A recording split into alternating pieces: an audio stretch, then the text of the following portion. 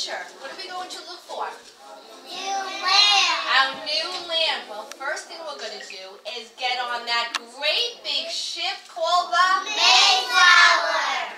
And we're going to find our new land. So get on the ship. Are you all on? Okay, we need to put on our binoculars. And we're going to be on the ship for a very, very, very, very, very long time. How many people are on our ship? 102 people going on an adventure to find a new land. Let's go. We're on the ship and we're walking and we're rolling. And all we see is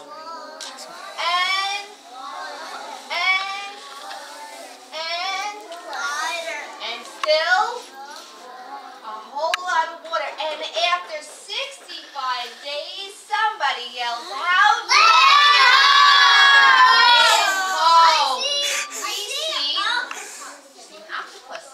we see our new land. But we gotta park that great big ship. Where are we gonna park it?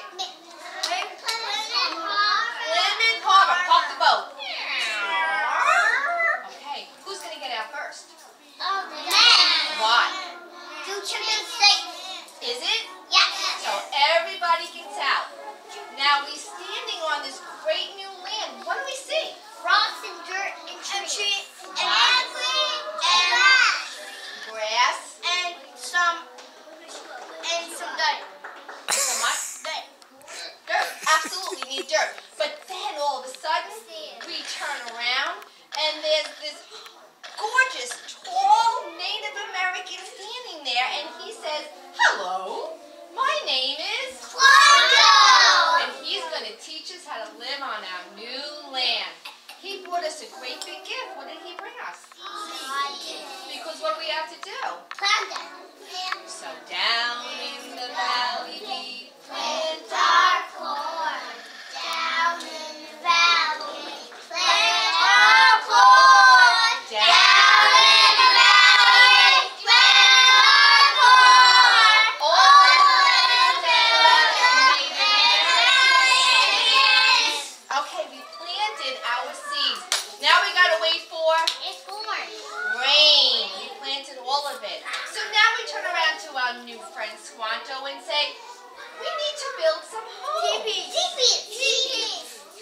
Down In the valley, build our teepees.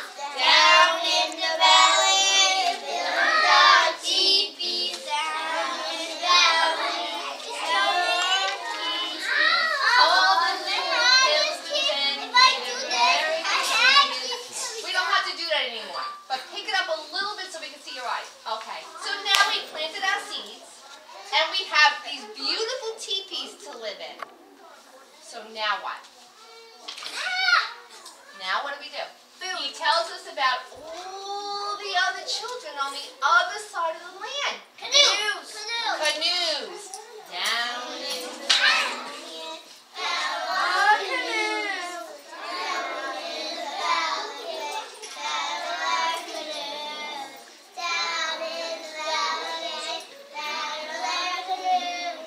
all the little men. Okay, we're on the other side. Check it out. All of these little boys and girls that want to be friends with us. So we're going to ask them, what do you guys